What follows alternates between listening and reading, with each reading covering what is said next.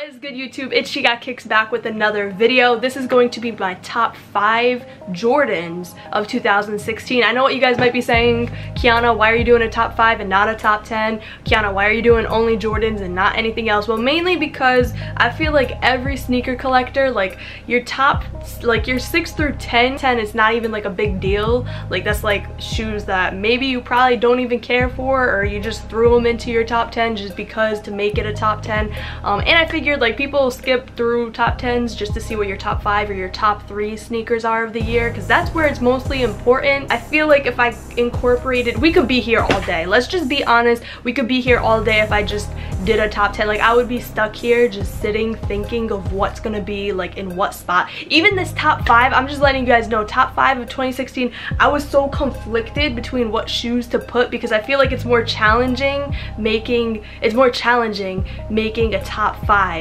over a top 10. I don't know how you guys feel about it, but I think it's gonna be a lot. It's gonna probably run a lot smoother. Before you guys see my top 5 though, be sure to leave in the comment section what your top 5 shoes were. It could be shoes, you don't have to just have Jordans.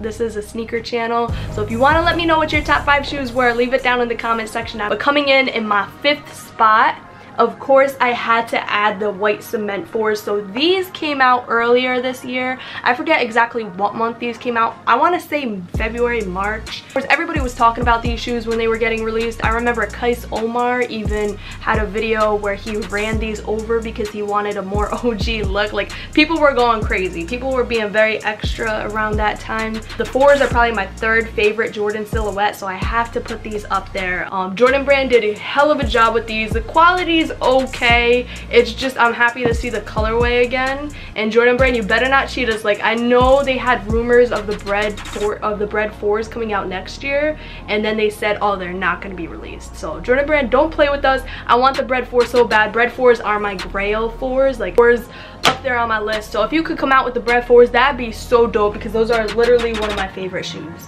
Coming in on the 4th spot are the Jordan 3s, the true blue 3s. Exactly, don't mind the, oh my god, like I literally tried these on and then I just tied them like that. Don't mind the lacing on these things, but the true blue Jordan 3s had to be on my list because they're one of my favorite colorways on the 3s. The 3s are my 2nd favorite model. A lot of people were disappointed with the quality on these, and I'm not gonna lie, like quality is honestly ass on these, but I got the grade school pair. I'm sure the men's pair is a little bit better, but I heard that the men's pair was not that good quality wise. Like, why Jordan Brand can't get the tumble leather right? Like, I just want the tumble leather from back when the Fire Red 3s came out. I don't know if you remember that. That was like 2-3 years ago. I think that was back in 2013.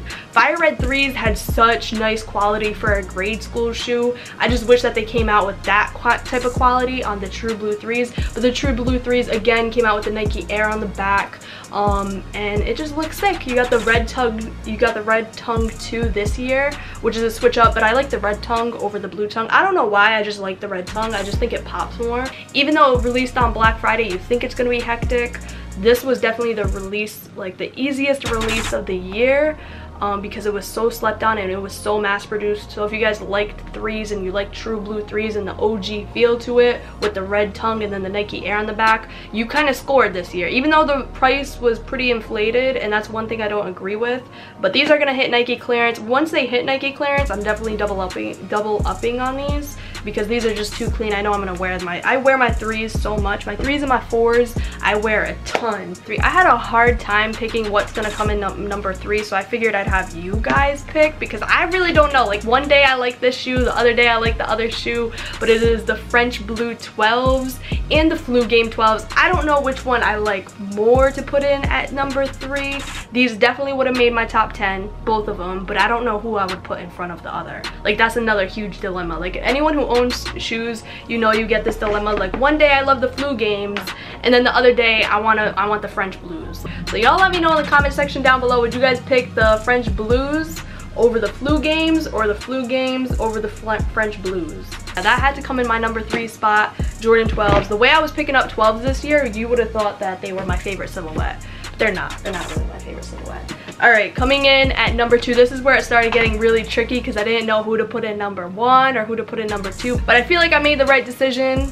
Let me know in the comment section down below if you think I made the right decision. So my second place is the Jordan 1s. I wanted to put them in first because they're Jordan 1s and they're my very first Jordan 1s that I've ever gotten, because I never get lucky on any of the OG ones that release. Like, they sell out so fast. I'm not gonna lie, quality is decent on these.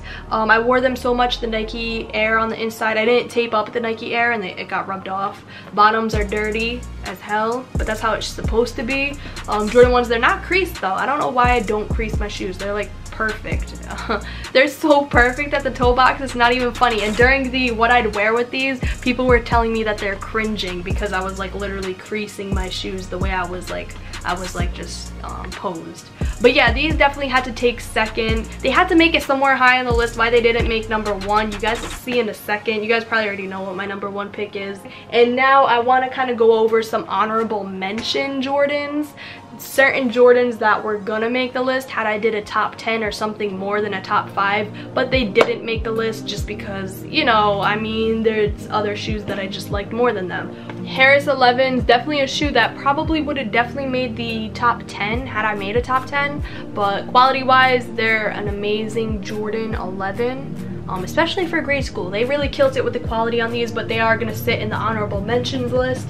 Another shoe that is amazing quality and is just gonna sit in the honorable mentions list is the blue suede Jordan 12s. These, I kind of forgot that I even bought these. Like, I'm not gonna lie, this release was so slept on and underrated. These were probably gonna make the top 5, but they are the black metallic 5s. The reason I didn't put them in my top 5 is just because I don't wear enough of them. Like, my 4s and my 3s, I wear them so damn much, and I love 4s and 3s. They're like my favorite, one of my favorite Jordan silhouettes.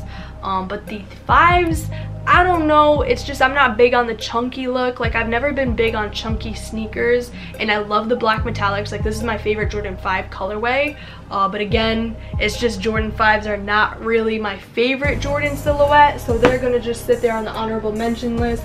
We also have these, the Mellow 12s. I wore these so much, and these definitely were tough. Like, not to put these in the list for top 5 Jordans of the year just because these were a grade school only shoe. Denver Nuggets, Carmelo Anthony inspired Jordan 12. The baby blue on them is just beautiful, but again, they had to make the honorable mention list because it was just too difficult making this list. The Ceremony 11s, I wear these a lot. This is why they're making the honorable mention list, just because of how much I wore these this year. Perfect summer shoe too. I wore these so damn much when I got them. I was lucky to get these things on Nike.com because these again sold out very fast. Went through 5 through 2 on my top Jordans of 2016. We went over some honorable mentions that you guys kind of see in the back of me. We went over all those shoes. Now this is my favorite Jordan of 2016, and you guys probably already know what it is because it's the one Jordan that's missing that I was geeking out about on release day.